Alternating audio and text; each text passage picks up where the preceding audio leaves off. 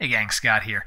So I had this thing I wanted to share with you about using a LUT that you've converted into a profile, a camera profile for Lightroom, and some interesting workflows with that, and realized, well, I probably need to take one step back and show you how to convert a LUT into a profile you can use in Lightroom or in CameraRaw.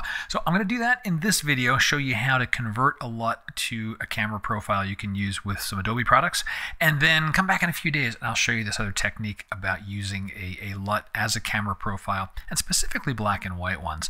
But let's first talk about, great, you've got a collection of LUTs, you've got them from wherever you have them, and you like some of them, and wouldn't it be nice to be able to reach for them straight away when you're doing your processing? This is how you convert LUTs into a camera profile you can access directly in Lightroom or in Photoshop. First, we use Photoshop to convert a LUT that's in a cube format into a camera profile.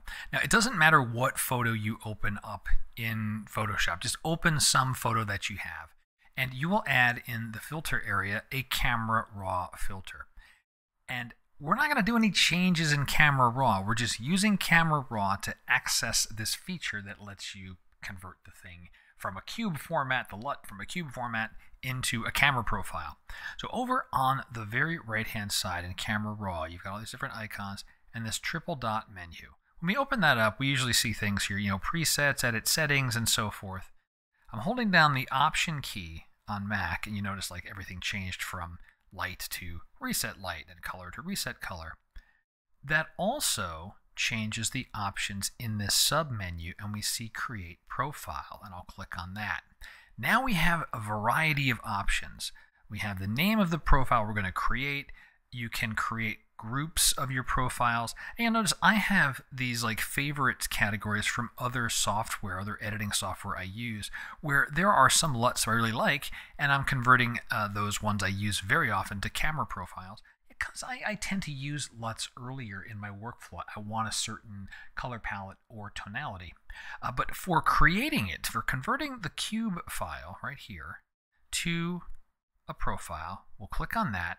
It's going to pop up, an Explorer Finder window. You find the cube file you want to work on. I happen to be up to San Diego in this particular collection of LUTs that I like. These happen to be from Luminar, and I like these LUTs from Luminar very much. I'll keep the same name, like that, and I'll put it in my Luminar favorites group. Click OK. All right, that's all done. You've converted it, and it's taken that cube file, converted it into a camera profile, and put it out where Adobe stores camera profiles. Depending on macOS versus Windows, the location is a little different. I have a link to a more detailed article on my website that has some additional information about those paths. Okay, great. You've done that. Now, how do you access that particular profile? Let's take a look at Lightroom Classic first. And if you're running Classic while you do this conversion, you'll need to quit out and restart. So once you've restarted Lightroom Classic, here's what you do. In Develop, in the basic panel, we'll click on the browser for camera profiles, and you see the standards. You've got your favorites, anything you marked favorites, the CameraRaw camera matching, the ones that are included with Lightroom Classic, and then anything else that you've moved over. That conversion process, store these out in a standard Adobe subfolder. And you can see here's that one, San Diego, and I can hover over that and do what I would normally do with what I do with a LUT. I'm using the LUT as a camera profile. So that becomes readily accessible to you in Lightroom Classic. The only thing you have to do is restart Lightroom Classic after you've done that conversion using the CameraRaw filter in Photoshop. Now, what about Lightroom, the cloud version Lightroom? Almost the same, a slight more bit of work, and this is where you need to kind of know that folder where Photoshop stuffed things out. So again, check my website for those details. Show notes below probably have it too. But let me show you in Lightroom, not Classic, but Lightroom, how you do the same thing. In Lightroom, you're editing your photos, and you have access to the profiles here.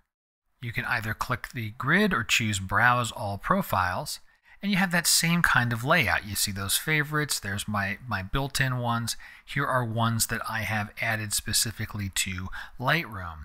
Well, in order to add in others, like here's my Luminar favorites, I had just converted San Diego, but it's not here yet.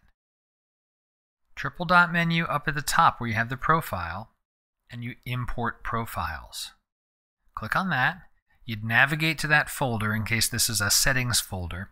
And the settings folder has more than just camera profiles. There will be presets and other things in there. So know the name of the LUT. You know, when you converted it and said, I want to make this profile, and in my case I called it San Diego, I'm going to go find that profile right down there, choose it, import, and there it is, right? The profile itself knows what category it was in, and now again I can access that and I can use it as I would use a LUT in other tools.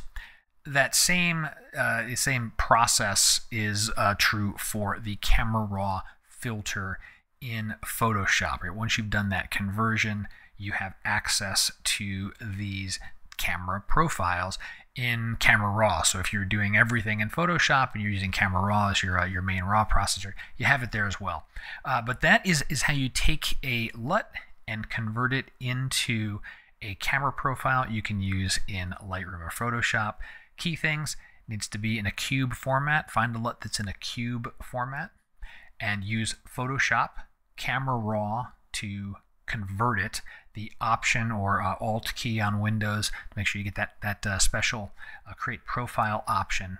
Load it in, save it out to a certain a certain category or group, and then for Lightroom Classic, restart Lightroom Classic. You'll have access right away. For Lightroom, one more step to import that camera profile, and then you've got all your favorite LUTs kind of right at your fingertips if you are a Lightroom user and working Lightroom centrically. Hope you found the video useful. Got questions? Drop them below. And until next time, my name's Scott Davenport. Have fun.